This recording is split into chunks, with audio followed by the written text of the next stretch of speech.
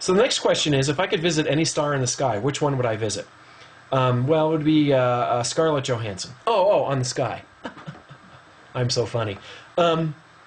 Most stars aren't that interesting. They're just stars. It would be kind of cool to see a brown dwarf up close. These are these sort of midway between planets and stars. They're more massive than planets, but they're not really stars.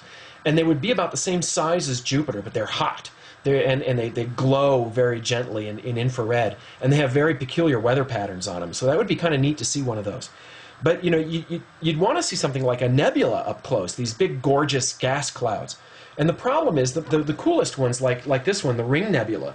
You can see this ring with this little star in the center.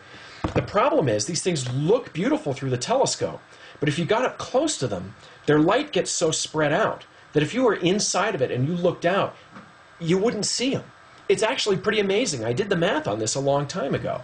And you spread the light out so much that you're basically thinning out the light.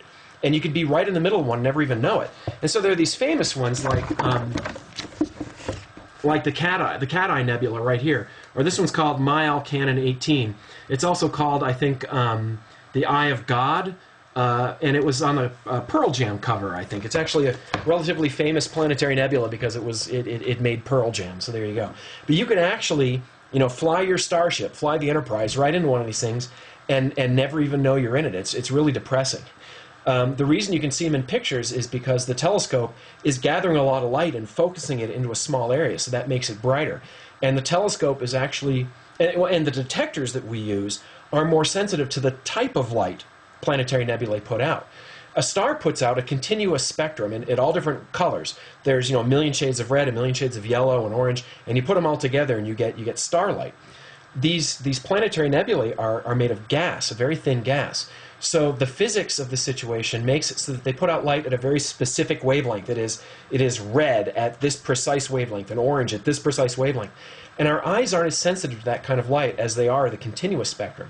And that's why fluorescent lights seem harsher than incandescent lights, because fluorescent lights put out individual wavelengths that mimic white light, like the light I'm using here. Actually, these are compact fluorescents, but they don't look like natural light because they're not. It's a totally different physical situation. They're putting out a different type of light from the sun altogether, and so that's why it's hard to make natural light fluorescent lights.